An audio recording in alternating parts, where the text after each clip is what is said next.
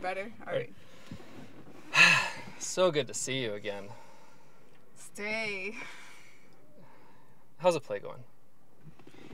To be honest, I'm nervous. Really? Why?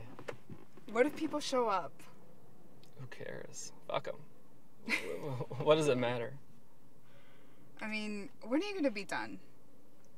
What do you mean? I mean, done with the tour?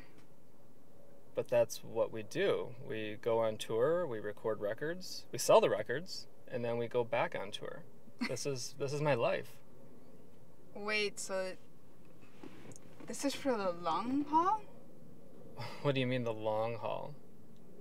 The long haul? Like, you're going to be in this band for a long time? Yeah, what were you thinking? I mean, I didn't think that the band would... What, be successful? Really? You know that that's not what I meant. Really? What did you mean then? Look, what I meant was this band that you're going to be on the road for what, years now? Let's hope so, yeah.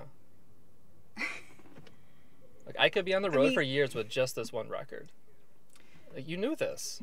Do you even like the music that you're playing? I don't see how that really matters. It does matter. You're giving up your dream to be on the road for years. Look, I had to grow up.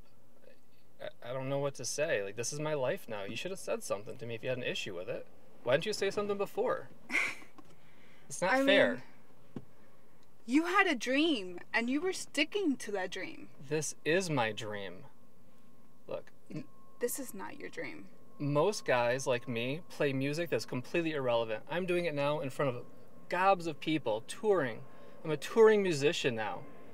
And you're criticizing me? I don't understand. What? Since when do you care so much about what people think? Are you serious? It's not even the same person. You're a fucking actress. 2 minutes ago you were talking about being scared to go in some silly fucking play. And now you're accusing me of being too worried about how other people are? Really? Why did you like me when I was a fucking failure? Did it make you feel better about yourself? Are you really fucking kidding me right now?